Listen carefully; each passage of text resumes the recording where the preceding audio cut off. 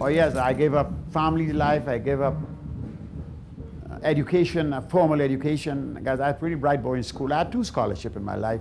I got there for 4 years in that high school, and after that I got a scholarship to go to London to study in music, because due to the fact that I created a musical instrument, so I got a scholarship. I had 2 choices here.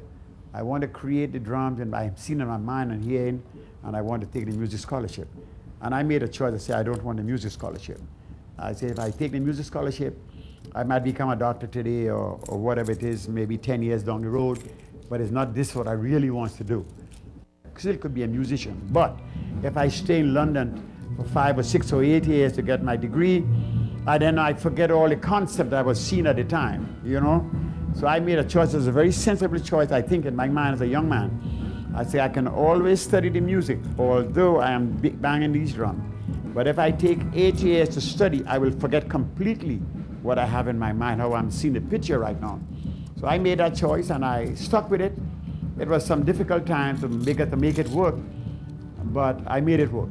And I never regret today not taking the scholarship, because I might be teaching a class, a college class or high school class. I might be teaching just a certain number of people, you understand, kids. I might be happy what I'm doing, but I don't think I'll be happy as what I'm doing now, because I'm working for tens of thousands of people around the world, around the country, colleges from everywhere, high school, academies, whatever, from this age up. And I'm very satisfied and I'm very pleased to see what I've created. And I go to a big campus and I see they're having a big homecoming and all these steel drum on stage and 2,000 people jumping wild and enjoying it. And I see the atmosphere and the excitement in the drums. I don't think I'll be pleased teaching a class anywhere. Not like that. The satisfaction I got.